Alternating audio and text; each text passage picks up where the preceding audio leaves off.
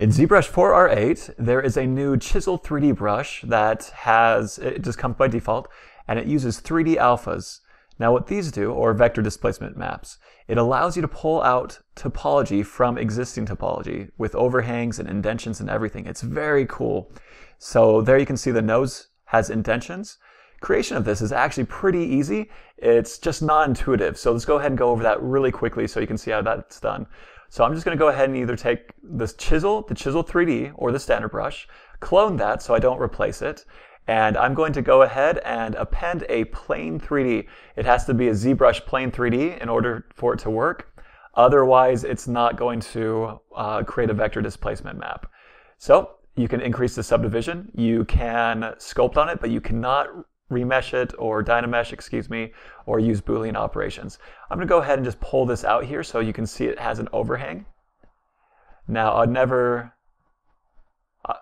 try and change the sides here because that's basically 0 on the alpha. If I go ahead and go here and go create multi-alpha mesh, you can see it creates anything from the subtools, but you also see it has a sphere. The sphere you can delete by just going, you can do it individually from mesh, or you can delete it down there on the delete mesh, or you can just go ahead and do the create multi-alpha mesh after deleting the sphere, and it works just fine.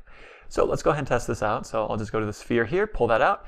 You can see it pulls out just fine. Now if we had left that sphere, it would have been an alpha, but it would have just been your typical alpha. I've created a lot of different scales that we're going to be using.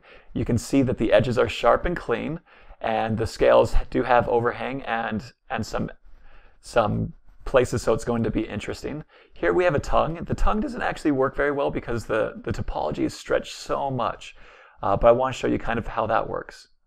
So I'm going to go ahead and just take this one and append it to what we have. So, before I do that, I want to show you this, really fast.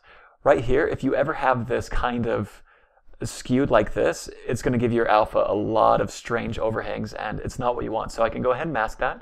In deformations, you can go to morph to grid, and you can see it just moves it right back to where it's supposed to be.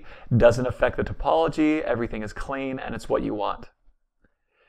So I can take all these subtools, or I can do it individually. So I'm going to grab my chisel 3D brush I made, and I'm just going to go ahead and go brush from mesh, and you can see it will just append that one individual thing from mesh. Now if I go ahead and go brush, copy meshes, it'll copy all the current alphas. Okay, so I'll go ahead and do that now. Copy meshes, and you see some more options are taken. I'm going to create a multi-alpha brush here, and it deletes everything. So if I want those things back, I could go paste append, and you can see that I get those back. So now I have all these different vector displacement maps. I can go and start playing around with these on the sphere. And you can see how this is very useful compared to just your typical alphas. I can go underneath geometry, I can go above geometry, I can pull out, create some underhangs, create some really cool looking scales here. And if you actually want, you could, with very little modifications, just make this kind of a leaf alpha, and you would have almost a stylized bush that we would be making right now. You can change the intensity, and it makes it so it's less strong, obviously, so all of these options still work. The alpha options do not, but you can't really affect it that way. But the intensity and the Z intensity and the stroke all do affect these. Now, as you see, I can pull this out, and you can see the deformation on the tongue itself. It does have some strange geometry going on. So anything that's like an appendage or something that stretches out far really isn't good. Scales, hair, things like that, awesome. Now I'm going to go ahead, I have a couple sticks and rocks already made, and I'm going to go ahead and take this and copy the meshes, and then, you know what, actually I'm just going to create an alpha mesh. I don't need those anymore, but I could have appended that if I want to. So you can see I have all this, but these are not vector displacement maps.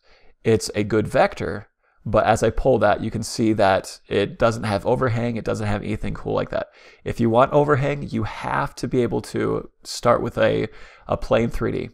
Now with these, what is cool is it is a repository of different alphas. So as I go through here, I can change my my Z intensity, and you can see that it's creating a cool kind of ground cover. This is only 3 models. Imagine just creating a repository of like 25 different alphas that you use on a common basis, and they're all there. You can delete them, you can append them, you can just make different things and grow basically your brush to what you want it to be. So right there you saw that I just deleted one. And here I'll just pull out some more. Now I do want to show you one last thing, okay? You can take an alpha, go to brush, and then instead of from mesh, you can go to mesh. And how cool is that? It actually creates something that could be a base for your vector displacement map. You can see right there, that's looking pretty cool. And there's some options that you can play around too, so that it doesn't look exactly like that if you don't want it to. So for example, let me find this really fast. It's alpha, make 3D, and you can do double-sided or not, you can make it 3D or not. And so this is not double-sided, and you can see it makes it into a mesh. The other one doesn't make it into a mesh along the same lines, it's actually making it into something that can be a vector displacement map. Yeah, it's still a mesh, but this one is more of your generic mesh. So if you want a rock that's double-sided, you could go double-sided and make it, and it'd have basically your rock. It's pretty cool. So that's it for this tutorial. Thank you so much for watching. I hope you enjoyed it. If you liked it, give it a thumbs up. If you didn't like it, well, that's okay too. Thanks.